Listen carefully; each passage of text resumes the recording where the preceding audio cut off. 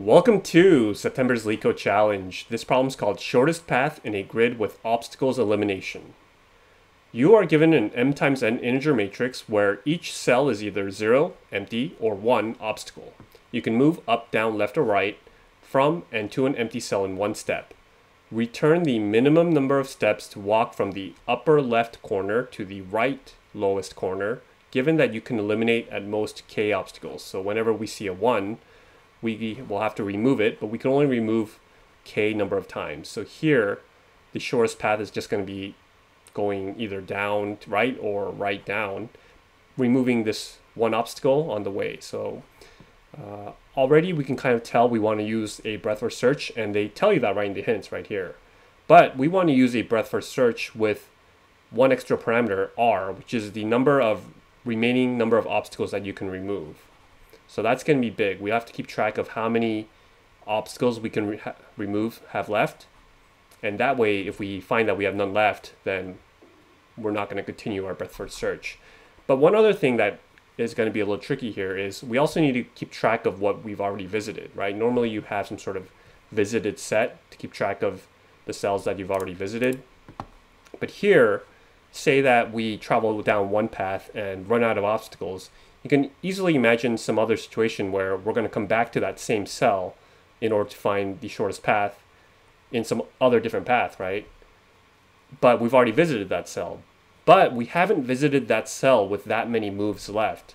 So what we're going to do is have some sort of visited set that not only keeps track of the XY coordinate, but also how many Ks do you have left. And that way, it doesn't matter, how we got there. It only matters that the first time we hit there, how many moves do we have left, and if we come back here and have more moves left, that would still be the shortest path, right? All right, so let's begin. Let's first initialize our m and n to be the length of grid and length of grid 0. Now we're going to have a queue, and in this queue, what do we want to have? Well, we want to have the xy coordinates, right? We also want to have how many k's we have remaining, so xy, as well as obstacles, I guess, as well as how many moves have we taken so far, because we still need to keep track of that, right? Yeah, so we'll have k here, and we'll have 0, which is the number of steps we've taken, so we'll call that steps. Right, so while we have a queue, let's first pop off. Here, how will I do this? I think xy is fine, as well as the number of obstacles we have left, how many do we have left, and we'll call it steps. So here we'll say pop left. So a couple conditions. First things first, if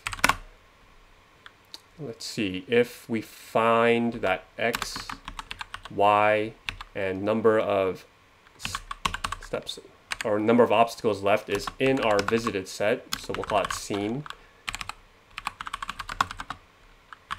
then we actually can't continue here, right? So we'll just continue. We also need to make sure that we have steps left, or not steps left, we have obstacle numbers left. So we can also say, let's see, if it's in seen or left is less than 0, that means we should just continue here. Okay. We should also have our base case to say if, let's see, x, y is equal to m minus n, or m minus 1 and n minus 1, then we've hit the right corner. So we just return the number of steps right here. And finally, let's go all 4 directions. Oh, actually, first we should add to our set, so we'll call it seen, add x, y, left, and we're going to say, let's call it dx, dy, in, okay, well, we'll have the 4 directions that we can travel. Let's see, so 1 to 0, negative 1 to 0, 0, 1, and 0 and negative 1. So as long as the new coordinates that we calculate, so we'll call it new x, and new y. As long as this is inbounds, we're going to add to our breadth first search, right? So let's see, x plus dx and y plus dy. If new, let's do like this, 0 equals new x is less than m, and 0 greater than equal, new y is less than n, we're going to append to our queue. Let's see, the new x, the new y. Oh, I suppose we need to, if this coordinate is, if it's an obstacle, we need to subtract 1 from the number of obstacles we have left, right? So, okay, let's see, if, do I do that up here or what? Let me think. I guess we can just do it up here. If grid x, y is equal to 1, then we're going to subtract from left minus equal 1 like this. And that should be fine. Left and number of steps plus 1. All right, so if we're able to come out of this loop though, if we never return the number of steps, the first time that we hit our right bottom corner, that should be the shortest path. But if we can't get there, well, then we just return -1. All right, so let's see if this works. Okay, that looks like it's working, so let's go ahead and submit that. And great, so time complexity wise, oh gosh, what is the time complexity?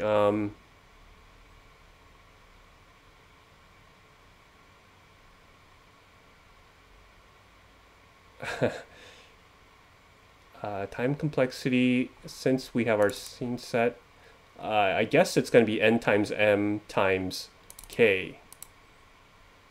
And space complexity, same thing because of our set here.